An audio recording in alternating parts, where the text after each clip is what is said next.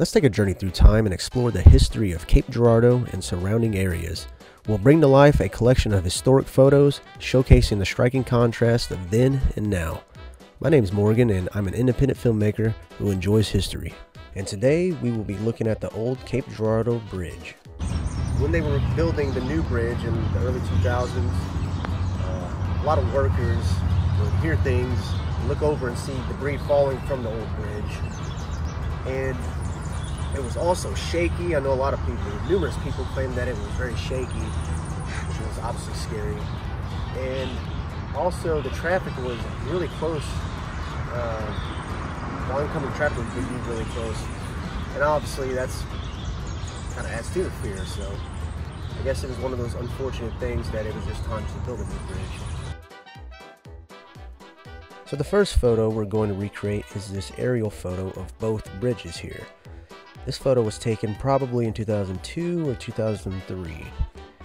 This photo was taken higher than I could actually fly my drone, so it's not a perfect recreation, but angle-wise it turned out pretty good.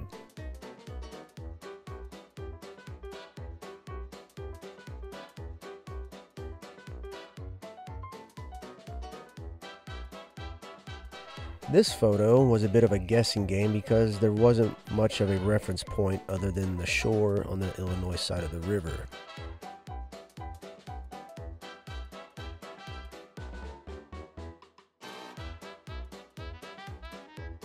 And this last one here lined up pretty good. I first matched up the entrance and then I used the house in the background to match the height, so it was a big help.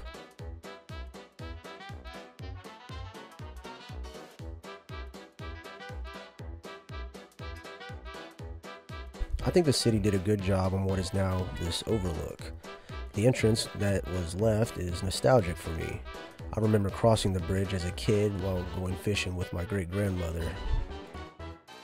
The bill that launched the construction of the old bridge was signed by President Calvin Coolidge on May 4th, 1926. It was completed in September of 1928 and was originally a toll bridge. In 1987, plans to replace the bridge were underway. It's almost shocking that it took another 16 years to follow through with the Bill Emerson Bridge.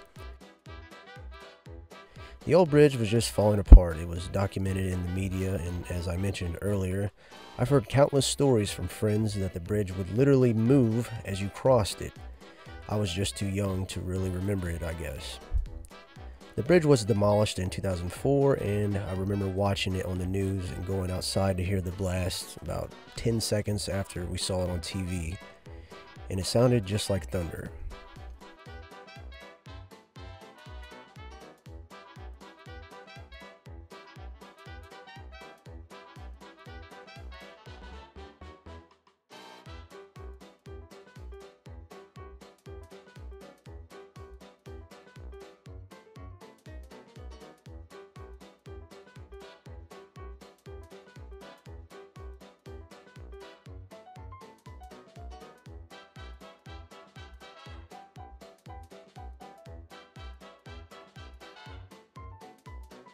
Which I think the new one does look pretty cool.